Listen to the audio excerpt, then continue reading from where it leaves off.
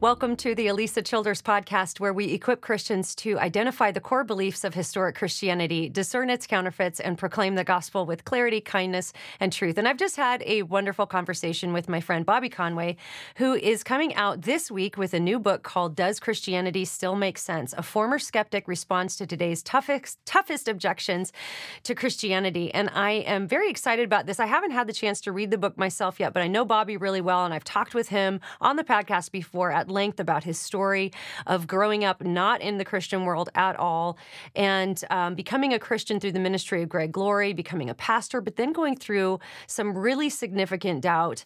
And so he writes about that. This is sort of his autobiography, like an intellectual autobiography, I think is what he called it. But we talked through a little bit about his story. We talked through a lot of the things that we're seeing in church culture right now, like a lot of the scandals, the moral failings, the hypocrisy. We talked a bit about the rise of the nuns, which are people who don't identify with any particular spiritual identity, but yet still kind of hold some kind of vague spirituality, and how we can reach that group. I think that Bobby is a pastor who is got a pastor's heart, especially toward people who struggle with doubts, and he's got some great advice for churches and for pastors about how to engage people who are going through doubts and who might even have questions. Because as Bobby points out in today's episode, which is a highlight for me, there's a difference between a question and a doubt. And there's a lot more of an emotional component to a doubt. So I really hope you get a lot out of this conversation. And so here is Dr. Bobby Conway. Well, Bobby, always great to have you on the show. I loved when we got to sit down at Cross-Examined Instructor Academy, I guess a couple of years ago now. And we talked through a good bit of your story. And I'm so excited to hear that your book is finally coming out, because I think back then you were maybe in the process of writing the book and it was a long way off, but it's coming soon. So for anyone who maybe had missed that episode or isn't familiar with you, tell us a little bit about yourself. And I'd also love for you to give us like a thumbnail sketch of your story, because I know I do want to recommend to everybody who's watching and listening to go back into the archives and listen to that episode where Bobby goes really deep into the ins and outs of his story of walking through doubt and addiction, all sorts of different things. But give us a thumbnail sketch of that just as we start, so we have context for who you are. And then we'll get into this awesome book that's coming out. Yeah, you bet. And thank you for having me on. And it's good to be with you again on your thriving program. I'll say what happened in my life was totally unexpected. To think that I would end up being in gospel ministry, I would have just laughed hysterically. I grew up in California, never heard the gospel till I was 19. And a teammate that I played baseball with took me in college to hear Greg Laurie. And I just resonated with him because the very few times I went to church, I didn't understand what was going on. It was very confusing. And I just found myself like a fish out of water. But I was struggling because I had collected a lot of guilt through just living promiscuous, drugs, alcohol, stealing, lying. I mean, you just name it. I mean, cheating. I was a scrub brush. I mean, I didn't have a good value system. I was going to high school in Northern California, about an hour south of San Francisco. I also spent a lot of my growing up in Southern California. But at this time, after leaving Northern California, it was really dark up there. There was not a lot of talk about Jesus. And I went down to Southern California. And then there I'm back where I spent some of my early years growing up, and man, all of a sudden I just felt like I was bumping into Jesus people everywhere. There was a big presence of this, and I found myself really drawn to this pastor, Greg Laurie, because he gave me the answer to two questions I was looking for. What do I do with my guilt? And what's the purpose of my life? And I found that Jesus eradicated my guilt on the cross through placing my faith and trust in him, and that he came to give us life and life abundantly. And it wasn't just this easy, beginning journey for me. I struggled for about a year and a half with several relapses of, hey, I'm going to quit on this day, God. I'm going to quit on this date. I'm going to stop here. And it just didn't work yet. And then finally, I go into recovery, and I would do over 400 meetings in 1 year of sobriety. And at that point, I just came alive for the Lord. And I was totally uneducated. I couldn't even pass tests to get in the military, cheated my way through school. And I fell in love with learning and reading because it was my way to get to know this God who saved me. And so I started reading and studying and consuming. But what I ended up doing is I threw my addiction without even seeing it into studying. And that would Mm. send me on an obsessive journey where, I would go and get my bachelor's degree and then go do a 4-year master's degree and then go get 2 doctorates degree. Well, somewhere along the line, uh, I was so locked in that I was doubting this wonderful Christian faith that I believed in, that transformed my life. And that's what led me to end up writing, Does Christianity Still Make Sense? Because I thought I might be an apostate as I Mm. was inching up against the edge of leaving it all as I was racked by doubts. Mm. And I think that's what we're seeing. We're seeing, we call it deconstruction, but really in so many cases, what it is apostasy. And apostasy is, my best understanding of the word, is somebody who has professed faith in Christ and then walks away from that. And you call yourself a near apostate at certain times, which is why I think your story is so intriguing. And especially this book is so interesting. I haven't had the chance to read it yet. I look forward to reading it.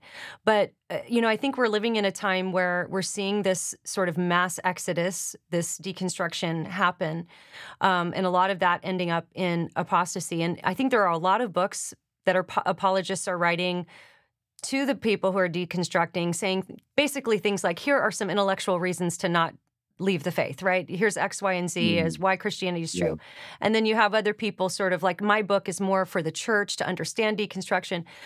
But I think that from what I'm reading about your book, it's kind of hitting the bullseye of talking to the person who's experiencing those doubts, honest doubts, who might be a near apostate like you were. But it's not just the intellectual reasons. Of course, that's all interspersed, I'm sure, knowing you. But there's a real emotional component to it as well, and a lot of that involves your story. I remember hearing you talk several years ago, Bobby, about when you were working on one of your PhDs. You were reading a lot of Nietzsche and some of this like more dark philosophical stuff. What effect did that have on your soul as you were already, you're a Christian and you've maybe at this point struggled with some doubts? Like, what effect did reading some of that stuff have on your faith? Well, at certain points, some stuff would be disruptive to me in different ways. So I guess the journey would look like this. I went to Bible college to understand the Bible. Then I went and got a master's of theology because I felt like I needed theology to understand the Bible. And then I did an apologetics degree because that would help me with my theology. And then the philosophy would help me with my apologetics. And deep out in the waters of the philosophical waters, I found myself just thinking, how can I really know this? And one of the things that I was after, which I knew intellectually that it was unachievable, but for some reason I was struggling with, how can I really have assurance if I can't have certainty? Hmm. Because if I can't have certainty, then how can I really know? And so, how can I find this sense of assurance that I'm longing for? And I can remember going to bed with just fears overwhelming me. Like, in my brain, I mean, I'm the guy that I'll sit outside sometimes and you know, I'll envision my brain or something out in the grass in front of me, and I'll go, there's a 3.5 pound of mass, and that's what I got to work with to figure out the cosmos above me. And then I'll go, okay, I'm okay, because my brain is not my mind, and then I resolve the tension that I'm feeling. But there are things that I can remember laying in bed going, I'm going at rapid speeds on a chunk of dirt, and I just need to know that I'm sustained, Hmm. that someone holds all this together. And my my sense of scare was overwhelming. And I think some of that has to do with just, there's the intellectual doubts, then there's the guy that's prone to anxiety and always was, and that was part of why I turned to addiction to assuage the inner angst. So I've always been a little bit of a tortured soul, I guess you could Hmm. say, and the creative side, and it's that can be tormenting to an individual. But I do feel like the thought that troubled me was, I committed to the Christian faith at a young age. And I did so without studying all the different worldviews. So how can I be sure I gave myself to the right worldview? Like, what if I would have went to another setting and I would have heard a solution to my guilt and purpose? Would I have given my life to that? Hmm. And so I didn't have the kind of assurance that I wanted. And so that made me obsessive in search of answers.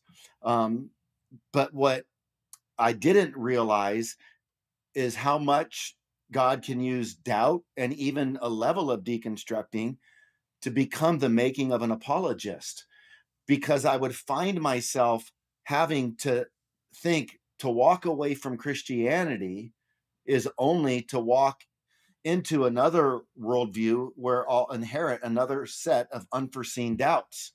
So I would try to envision what would be my existential angst if I was a Buddhist, or if I gave myself to New Age or atheism. And I would just think about all of this. And then when God would bring me out, it was like an amazing gift that my thorn became. And it was the rose that offered color Mm. to how beautiful our worldview is in comparison to all the other worldview options that are out there. Well, that's interesting that you said something that kind of perked my interest. You said that a little bit of deconstructing can be good if it leads to a good place. And I'm curious to know your definition of deconstruction, because as you may or may not know, in our book, Tim and I define it as a postmodern process of rethinking your theological beliefs, but not regarding Scripture as a standard. And we realize not everybody defines it that way. That's the definition we put forth and defend. And I'm sure that's not what you mean when you say a little bit could be good. So talk a little bit more about that. Like, what do you mean when you say deconstruction, just so that nobody's confused about what you're saying? Yeah. Well, I think for me, the way that I'm using the term, and I know there is a debate on that, and I'm very open to being a little bit more formal in even the usage of the term, but I did feel like in the middle of it, I was rethinking through so much of my experience. It's like Francis Schaeffer, the Christian apologist who died in 1984. He told his wife, Edith, I have to go back and rethink my entire Christian faith. And I think what he was experiencing was just, this angst. He was wondering if he got it right. And so he found himself fine tuning some of his thinking. And so for me, deconstructing is not me using the term like Jacques Derrida or Right. thinking in terms of postmodernity, or, Michel Foucault, or Lyotard, any of these type of thinkers. It's much more of just, hey, I was constructing a faith as a Christian, and I was wondering if I was in the right house. Yeah. And Yeah. so some of the walls started coming down. But because of the confusion uh, in postmodernity and with deconstruction as a very, big term, especially you see deconstruction happening all over the place in our world. It's probably not the best term for me to even use as a Christian, but for the sake of the emotional experience, your world just feels like it's coming Hmm. apart, and you feel really undone and insecure in a time of existential angst and going through a dark night of the soul. Yeah, that's helpful. That it's always helpful to define terms, and yeah, that's really helpful. In your book, you take on a lot of really kind of explosive topics, I would say. They talk about church scandals, the hypocrisy that a lot of people see among the leaders of churches, people using God's name to oppress others, things like racism. Why does God allow evil? I wonder, of all of these, I don't know if you would call them triggers or things that could propel someone into a crisis of faith. What do you think is the most, or if there is one that you would say is probably the most relevant one for right now, what would you say it is?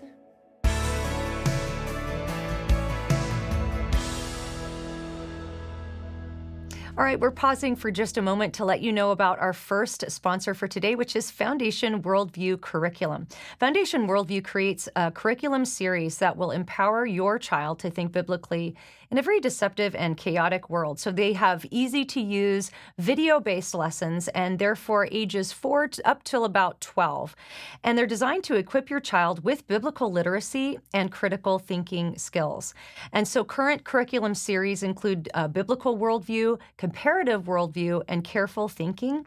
And there's actually some more even on top of those, but the comparative worldview is the curriculum we took our son through last year in his homeschool, and it was so wonderful. He learned how to identify what the definition of truth is. You ask him today, what is truth? And he will say, truth is what is real. What is the source of truth? God is the source of truth. And he also learned to identify and compare the beliefs of other religions with the beliefs of Christians.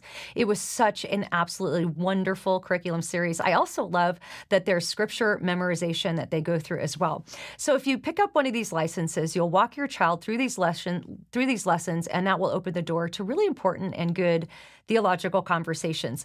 Go to foundationworldview.com and use my code Alisa to get 10% off of a family license. So that's foundationworldview.com. Use my code Alisa.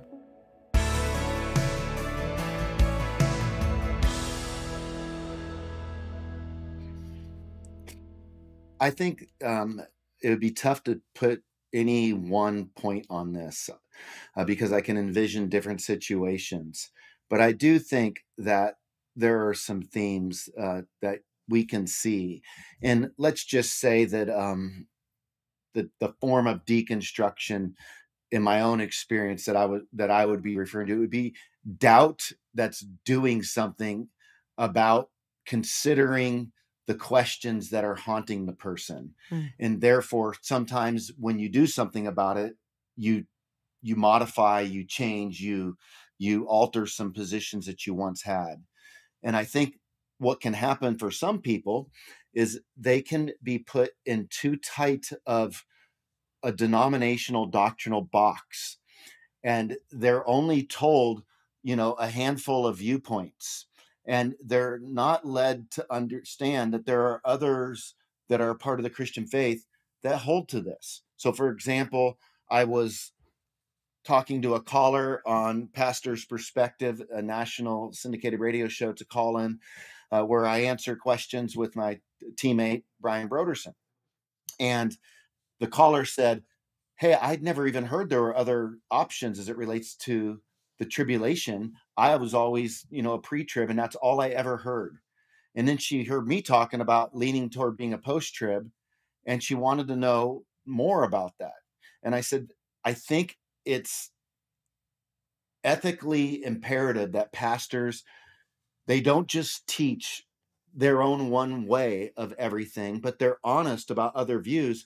Because if you have an analytical thinker that thinks outside the box, well, they might buy into your viewpoint at your membership class. But then as they start to grow and they go down the road, and then they start coming across alternative positions that blow up some of the positions that were given to them, then they start to struggle with doubts. And that's what happened to me. So I think we need to figure out a way to rethink discipleship for the emerging generation, that instead of thinking for them, we teach them how to think. We let them know the different views that are out there. And what I told my kids, I was like, look, I want you to love God, love people, celebrate the gospel. That's great commandment and great commission, living, and then enjoy learning. Don't try to conquer it. Know that there's lots of viewpoints that are out there. Take your time feeling those viewpoints out, and don't commit too quickly, because if you do, you'll read something down the road that will blow up the committed view that you had prematurely, and you can start to doubt. Well, this was some of the stuff that was happening to me, and I think this happens to a lot of people, especially in these more legalistic denominations. So that's one thing that I would share, and we could talk about others, of course. Yeah, no, that's a really good one, because in, of course, doing research for our book, we had to listen to countless deconstruction stories and just kind of live in that hashtag in that world for a year. or more actually, more than that.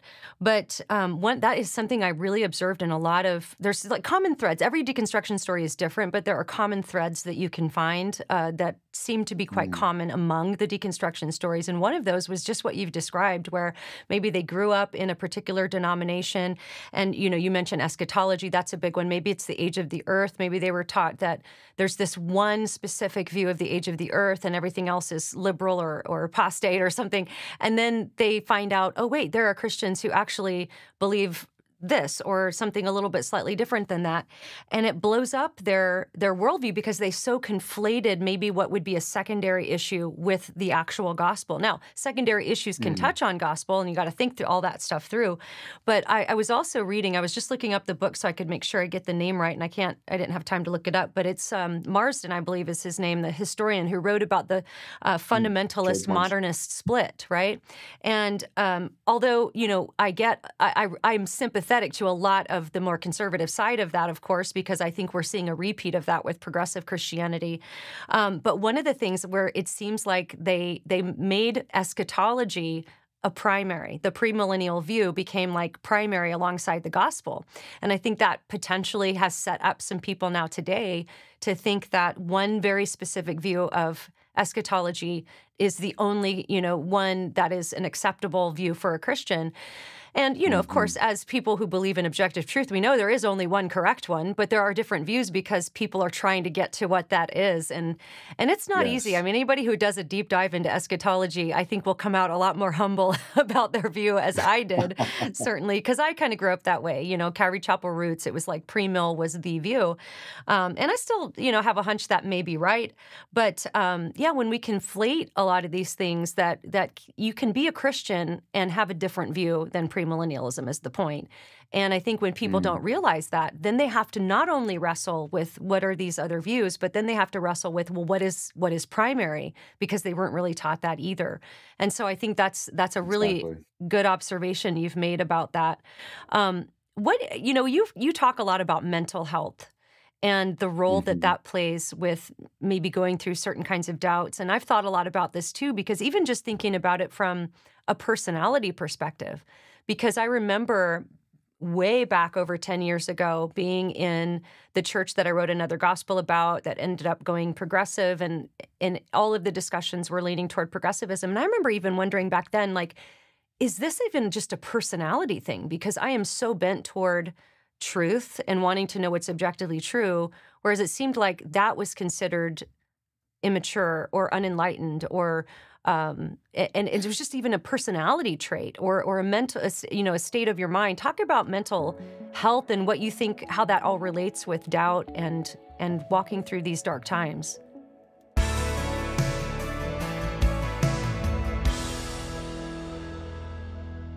Jumping back in here for a moment to let you know about our next sponsor, which is Good Ranchers American Meat Delivered. And this is what I love about Good Ranchers, is that every single month I have the absolute highest quality grass-fed beef, better than organic chicken, delivered right to my door, frozen, ready to be put in the freezer. And that way I can pull it out whenever I want to make something for my family. It makes it so easy. I don't have to think too hard about what I'm going to make. And it's the quality that I'm looking for in my grocery store that very often I can't find. In fact, many people are unaware that the vast majority of meat that you buy in the grocery store, even the grass-fed beef, is imported from overseas, from countries that may not have the highest level of transparency, may not have the highest quality standards. But with Good Ranchers, you're going to get no antibiotics, no hormones ever, grass-fed beef, better than organic chicken, heritage breed pork, wild-caught seafood delivered right to your door. Now, I don't know if you remember this, but a couple of years ago, prices on meat skyrocketed, and they might be heading toward another spike in the market. And this is why I love what they're offering from Good Ranchers this month, in the month of April, is they're going to give you their price lock guarantee. That means if you subscribe in the month of April, your price is guaranteed to not go up until 2026. So you get to lock in that price, plus you're going to get 10% off of your subscription and free express shipping. You can't beat that. So go to goodranchers.com, use my code Alisa for 10% off, plus that price lock guarantee and free express shipping. Again, that's goodranchers.com, use my code Alisa.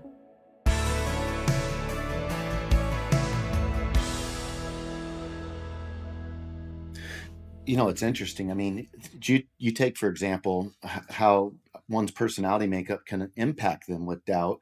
So if you have a people pleaser that struggles pleasing people, and then you're living in a culture where we're supposed to be tolerant of others, well, how many people pleasers are out there, and they're moving toward progressive Christianity in the name of people pleasing? And Yeah. so that can be a temperament that somebody has when it comes to uh, people with anxiety and fear. One of the things that they want this sense of certainty that everything's going to be okay. And people that struggle with anxiety in a deep kind of way, I mean, they contribute to world worry on a daily basis. In fact, I would worry so much in my life, Alisa, that if I wasn't worried, I would begin to worry that I'm not worried. Yeah. Like, so you got a problem on your hand when that starts Yeah, happening, right. right? So, uh, I've joked at times. You can call me, Pastor Panic or the Panic Pastor.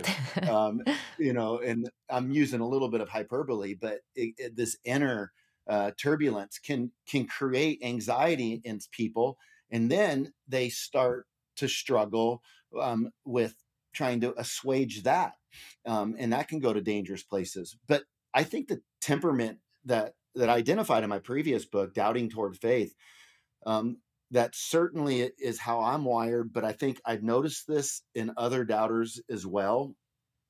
There's a type of doubter that can get stuck, and I call him or her the obsessive analyzer. Mm. So you can have somebody that's obsessive, but they might not be obsessing on doubts. They could be obsessing on, Wonder Bread or on Mhm. Netflix. But then you can have somebody that's an analyzer, but they don't obsess, so they can unlock. So I think of somebody like a William Lane Craig, highly analytical, uh, clear thinker. And I think that he's able to just, unlock at the end of the day. He puts systems in place, and he'll check his emails at 4. He's got his processes in place, and he's wonderful at what he does. But then there's the person that is both an obsessor, and that's kind of your addict brain coupled with a highly analytical person, and you can get lost so much in the weeds that you can't unlock. And you're constant. It's like the person that always keeps going downstairs to make sure that the stove's turned off. Well, he or she knows that the stove's turned off, but you keep doing the same thing over and over again. And the person that's an obsessive analyzer can get really stuck. And then if you stay stuck long enough, because the doubt means to be in two minds, and you can't live in two minds for long. Eventually, you'll have to make a decision. Mm. But if you're in two minds and it splits the mind, now you're going to get secondary emotional issues, because the mental torture of not being able to be settled about your belief, if your belief matters to you, if it's an intimate belief, now you will go from obsessive analyzing to a sense of anxiety about the whole deal, to feeling like a sham because you have questions, Mm. to wondering if you're secure enough to really be able to open up with others, to feeling like you've been abandoned or God forsaken, to feeling fearful about your future. And it can lead then to depression, angst.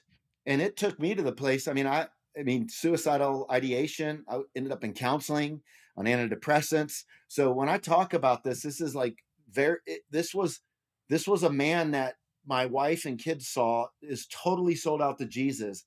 That for several years they started to just see a blankness in me, and sitting out on a porch at night trying to figure life out, and I'm just an emptiness Mm. and a hollowness to me. But the search was real. But I was reading literally hundreds and hundreds of books. I became so obsessed that I learned to triple speed Audible books. Um, I obsessing. I mean, I did a sabbatical for 90 days. I went through over 100 books, Wow. many classics, and but for every book that I would read to chase down a set of doubts, I would collect another dozen or 20 doubts. So the snowball got so big that it was crushing me. And it's like the myth of Sisyphus, where he's trying to push that gigantic boulder up. I'd have these flickers of hope where I think, I'm going to get this boulder of doubt off of me. And then another challenge would come, and then I'd roll back down to the bottom. And it was that process started bringing me to the end of myself. I was absolutely gutted by it. Mm.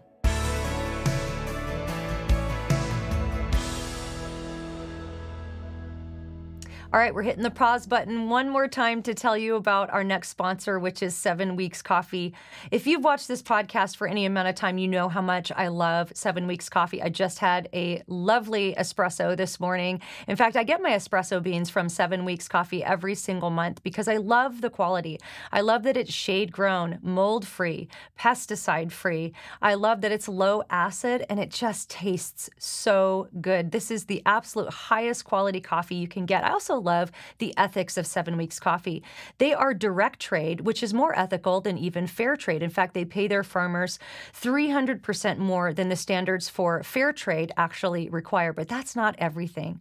I love 7 Weeks Coffee because they're Christians who are unapologetically pro-life. In fact, that's what their name is all about.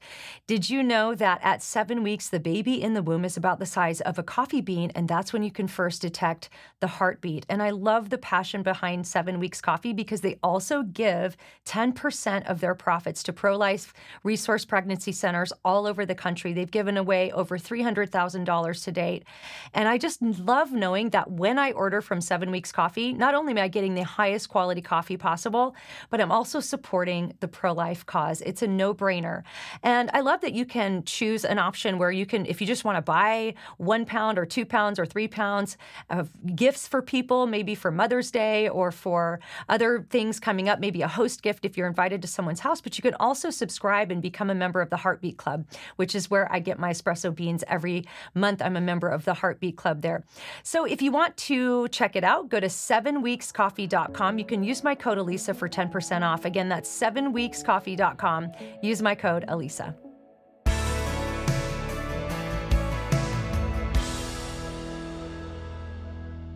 You know, a lot of people listening to this have friends and loved ones who are in a process that sounds a lot like what you've just described you walked through. So I think you're uniquely positioned to answer the question that is asked to me night after night when I go and speak in churches about things like deconstruction and doubt and progressive Christianity and all the things. Inevitably, I will have at least one older couple come up to me and say, you know, my adult child is in deconstruction. How do we respond to them? How do we navigate that relationship? Because in some cases, it sounds like, you know, in your case, you weren't necessarily shutting your family and friends out. In some cases, people are because they've already decided their beliefs are toxic or harmful. But the question that they always ask is, how do I navigate this relationship? How do I keep my child in my life? So I'd love to ask you, in those darkest moments when that snowball, you know, when that boulder is about to crush you, how are you hoping the Christians in your life will respond to you? How you know, maybe was there someone in your life that responded really well, or maybe somebody who can remain nameless who didn't respond the best? And, you know, how did those Christians in your life help you or hurt you in that experience that you were going through? You know, I've shared with you before about having a relapse with alcohol after 23 years of sobriety, and some of the pain that my family went through with the church leadership.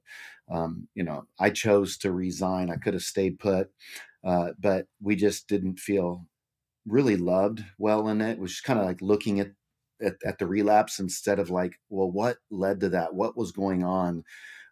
You know, where was Because your I want to mindset? say this for the people who didn't hear the first time, you immediately confessed to your elder board Yeah, that you had relapsed. yeah, Yeah. yeah. I mean, it might have been within 4 or 5 days or something like that. Yeah, yeah. And I did. I went. I talked, and it was just it was very disappointing because for me, I couldn't imagine. I mean, if somebody had a relapse, first off, I'd just say, man, you know, that's amazing that God gave you 23 years without a drink. That's something. Let's remember what he did, and he can do it again.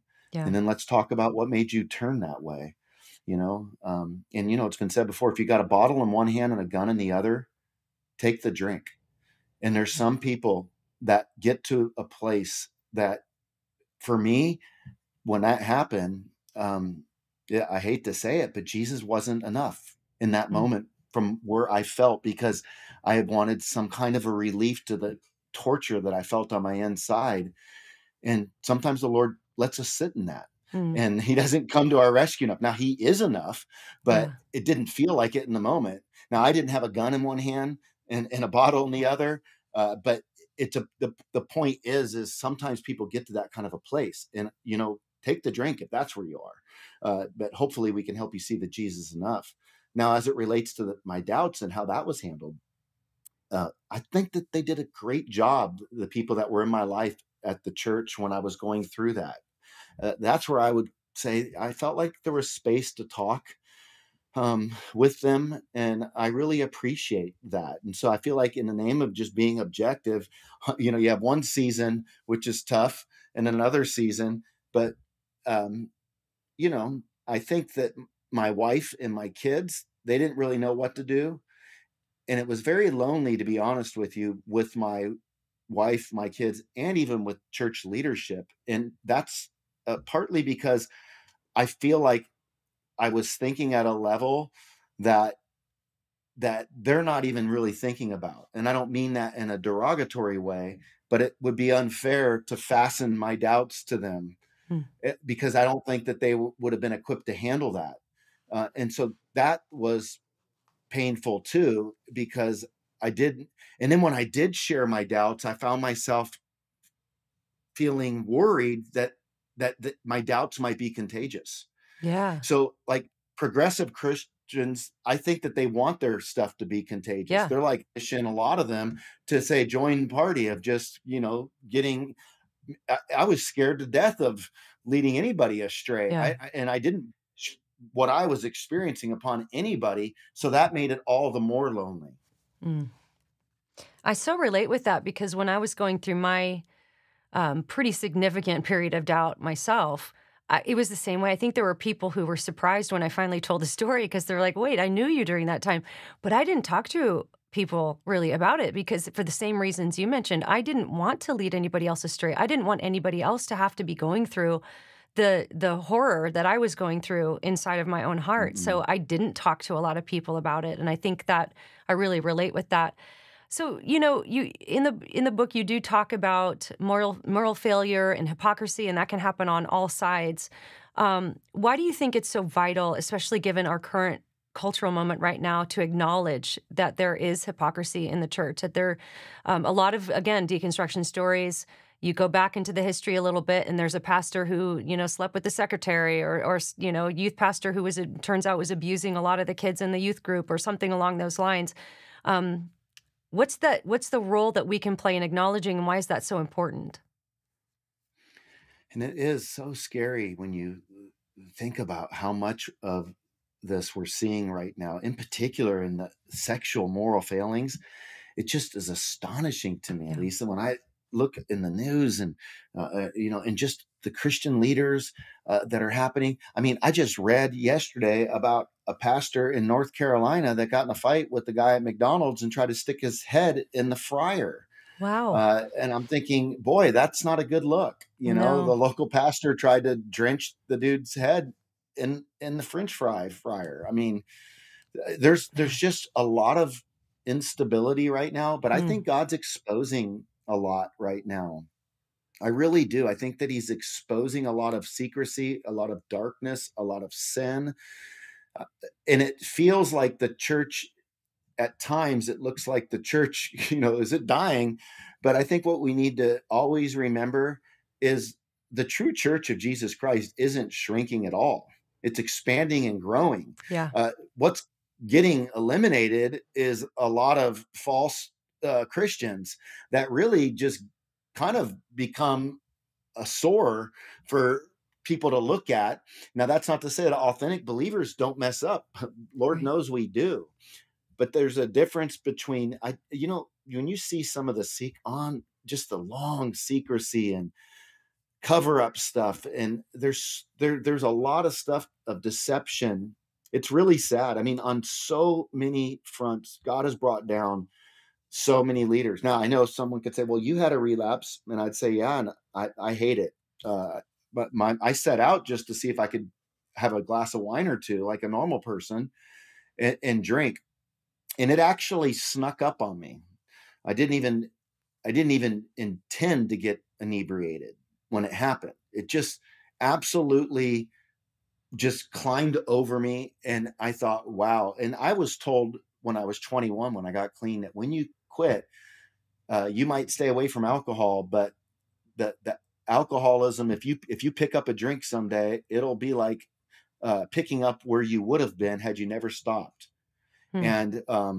And that was a scary thought for me to realize, because the relapse that one night was really hard. I mean, I was trying to manage stuff for about 6 months, but I wasn't trying to be evil and go out and, hook up with women, or I was Right. actually trying to cope with a lot of anxiety in my life, and we had things going on without going into detail, but there were just some trials that were going on with kiddos and stuff, that just the depression in our family was so bad, Hmm. and it doesn't make it right. But I do think that there's a difference Oh, yeah. between people who are just knowingly going out and sleeping with secretaries and going to prostitutes, and then Yeah. Preying somebody on other who's trying to people. not.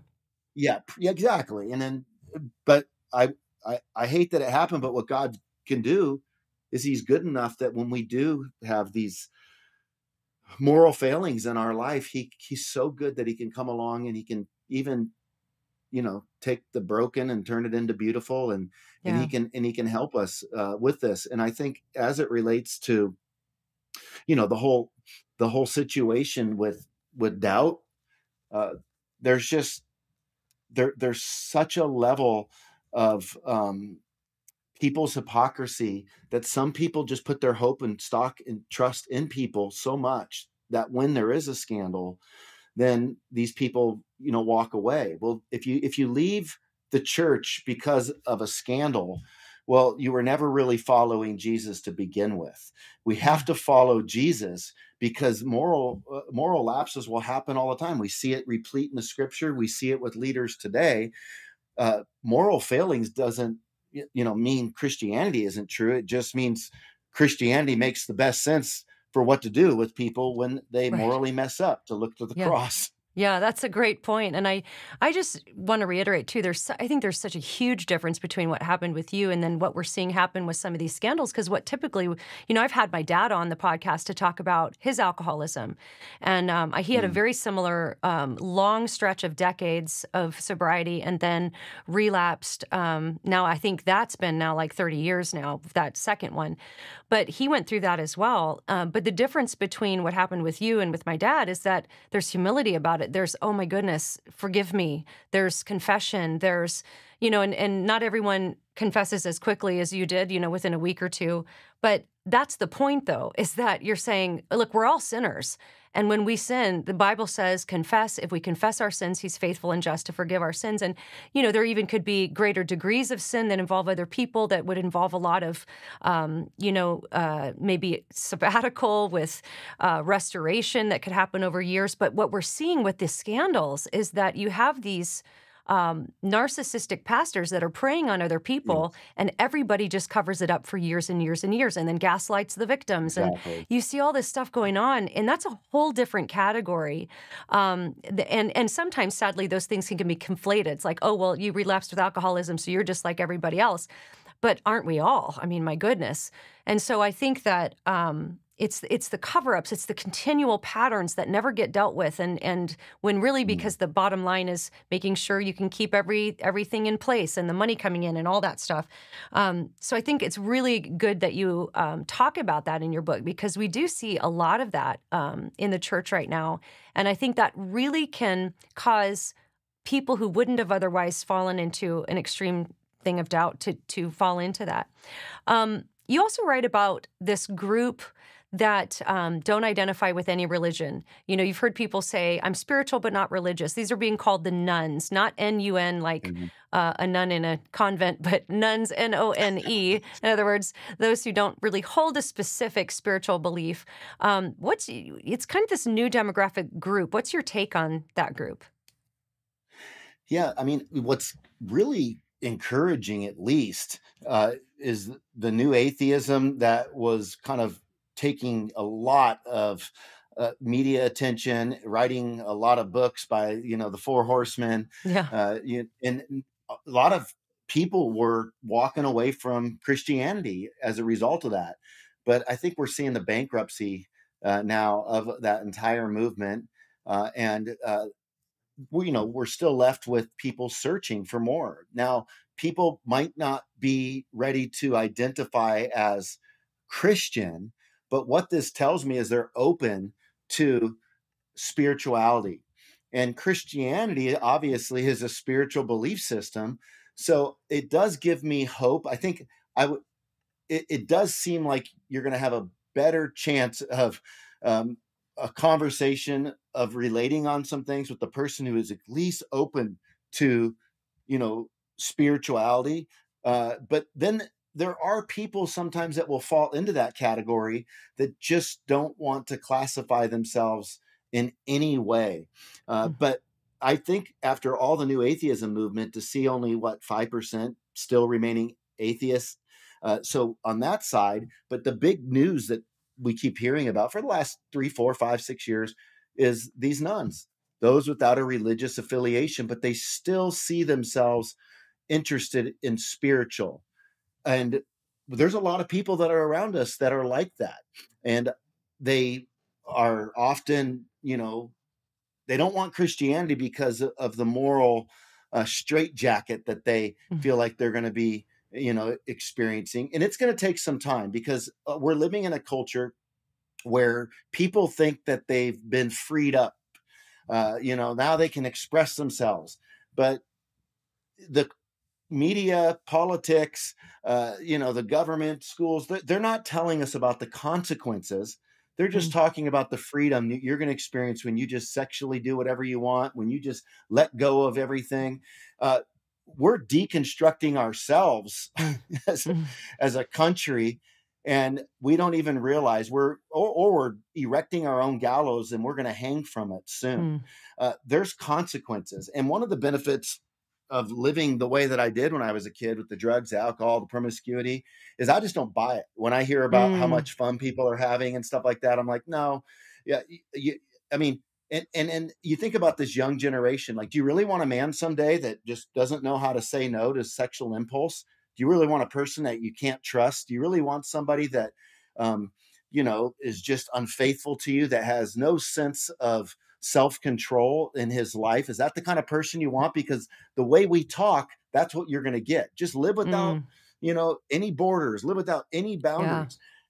People see Christianity as something that they need to tear down because Christianity is the oppressor and it oppresses people. But far from that, let's get God's eyes on it. There would never have been an STD had we followed God's perspective. Think about Yeah. that. Yeah. I mean, we would have trust. We wouldn't have That's right. guilt in our relationships from cheating on each other. We wouldn't be breaking down the family. We would have self control.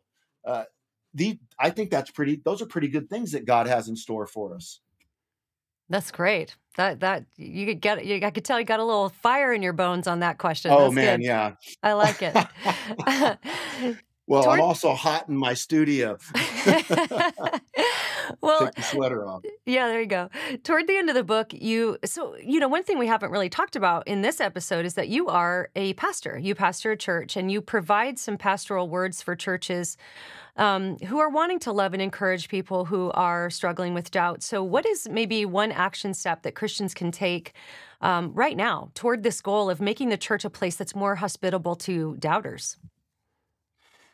Yeah, I think that we need to listen more. I brought my pastoral team together and asked them to each share one word that they have in this year for people to think about, that they can tack onto, that they would love to live out. And I wanted the pastor to say, a word that they would love to see materialize in our church. And the word that I had was listen. And I said, some of you guys just go out and you meet with somebody and you talk the whole time. I said, and then you leave thinking it was a great time, but the person's totally drained that just met with you because they just listened to you talk for an hour. You didn't ask any questions. I said, let's be the kind of church that listens to people's stories, that walks with people in their stories, that gets people to open up. I think that we have to let people know that it's okay to process your doubts with us in a church. But some churches can come across so rigid that people will be scared to bring it up. So what I do every week is I end my message and we have 20 minutes of live Q&A because I want people to ask questions. So I'm in the hot seat for 20 minutes. And I said, you can ask me questions about philosophy, history, your doubts, our culture, marriage, whatever it is. This is your time. And part of the reason for doing that is we're creating a culture that says it's okay for you to ask whatever's on your mind. And when somebody does bring something up that would be church uncomfortable, call it, I just celebrate that moment. And I just look for that because we're trying to create a community that we belong. And I tell people all the time too, we need to realize everybody in our church has arrived through that door and we've been shaped by mentors, teachers, books, coaches, our pain, our traumas, our addictions. We've all been shaped differently. And to think that somebody could go to a 1-hour membership class and then we can check it off the list and think that they're just like us is really naive. Yeah. The culture gets customization everywhere. We customize your order. We customize your cars. We customize your clothes. But the church, the discipleship center called the church, we need to customize discipleship. We need to ask, instead of sending 30 Christians who've been Christians for 30 years through basic Bible study methods for the 15th time, we need to customize and figure out where people are at, hear their stories and work with them so we know what their wounds are, so we know what their doubts are, so we know where they need to grow theologically. So that is what true shepherding is. And I think when we shepherd the church in this kind of way, it will be a place where people will love to be amongst the herd. I'm so happy to hear you say that about, well, everything that you just said was great, but especially about the Q&A, because in our deconstruction book, that's exactly what we're telling churches. You've got to start doing a Q&A after your sermons because people need to know that it's okay to ask any question. And it's also okay to know that not every pastor knows every answer. And what a great opportunity, if you don't know the answer, to model the humility to say, you know what, I don't know. Come back next week and I'll have a better answer for you. Or you know, let's invite more discussion on that question.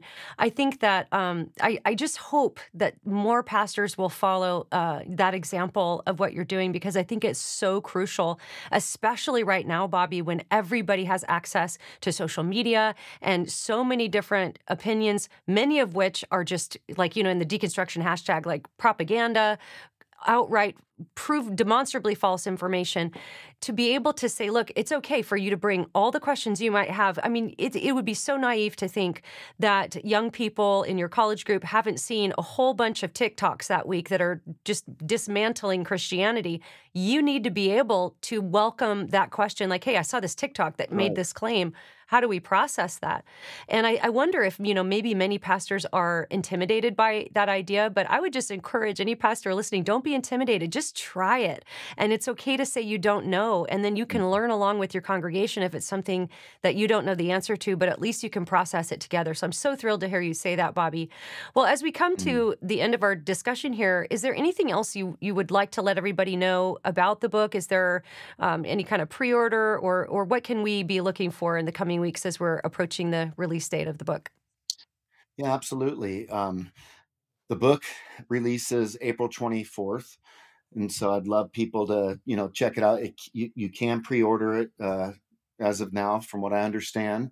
It's being published by Tyndale. I wrote it as kind of an intellectual biography. And so I start the first part off where it's just a biography where, you know, I give people a story, and the story's mine. And I just try to be vulnerable. I lay my heart out there. I share how I went from non-belief to belief to questioning my belief to belief again.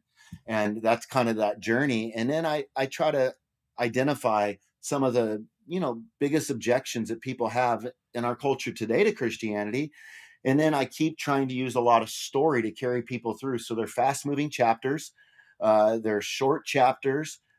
There's also a companion small group guide that was created where my son, Dawson, who's a Gen Zer and he's very articulate, Tyndale brought both of us up and we did a father-son small group series Oh, for the that's local great. church. And we've designed it in such a way that people can learn how to start talking more openly and being honest. And we're just giving them these big questions. And then, hey, they can talk. Have you ever struggled with this? And what does this look like? And I think to your point, if pastors won't be intimidated, they can even go through a book like this with their small groups, and then they can be teaching some of these points to their church, and then they can do some Q&A stuff on a broader scale, and they don't have to feel the pressure to answer all the questions. While I feel like this is part of my calling to do this, I still bring up teammates to do it with me. Because I want to. I don't want people to think that I'm the only one that does it. And I think it's great to bring up some lay people that are well equipped and let the body see that they can do it. Because if they just see us answering questions, well, that's what we get paid to do. That's what we're trained to do. So bring up some gifted lay people and celebrate what God has done in their life. And honestly, I love watching other people succeed and seeing God use the gifts of other people in the church. That's what makes it so much fun. And I don't want all the pressure of things falling on me, because Right. if I'm being honest with you, I sit there and go, man, I'm 50 right now.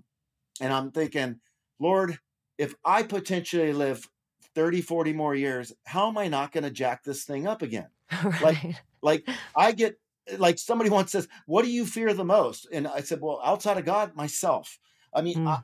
that I get overwhelmed. Like, how many circumstances could go wrong? Like, Lord, please help me to never go into the dark night of the soul again. Keep me out of there. So I'd ask, my other request would be, pray for me, because I'm just trying to figure this thing out one day at a time. And I want to help people that are hurting, and I want to help doubters. And I just want people to know that I went out into the deep waters, and I truly believe that Christianity still makes sense. And I think it makes the best sense of all the worldview options on offer.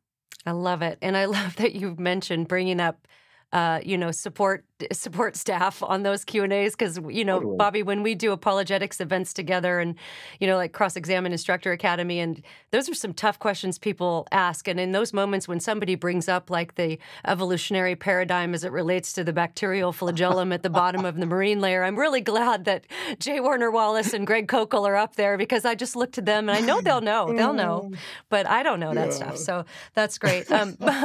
Where can people connect with you online, Bobby? Yeah, they can, subscribe at my YouTube channel, Christianity Still Makes Sense. The book's called Does Christianity Still Make Sense? But the YouTube channel and the podcast is called Christianity Still Makes Sense with Dr. Bobby Conway. So they can check those out and, help us get the word out. We want to help people like you do to stay in the Christian faith. Good. Well, I want to thank my guest, Bobby Conway. Be sure and pick up the book, Does Christianity Still Make Sense? A former skeptic responds to today's toughest objections to Christianity. And if you want help getting better training to help yourself be able to respond to some of these objections, check out Southern Evangelical Seminary, who's also a sponsor on the podcast. You can go to ses.edu/Alisa, download a free ebook, see what SES has to offer. I've been a student, whether for credit or auditing, for 10 years now at SES, and I'm so thankful for SES and all the great training I've had there. So check them out. And as we pursue Christ, let's remember to keep a sharp mind, a soft heart, and a thick skin. We'll see you next time.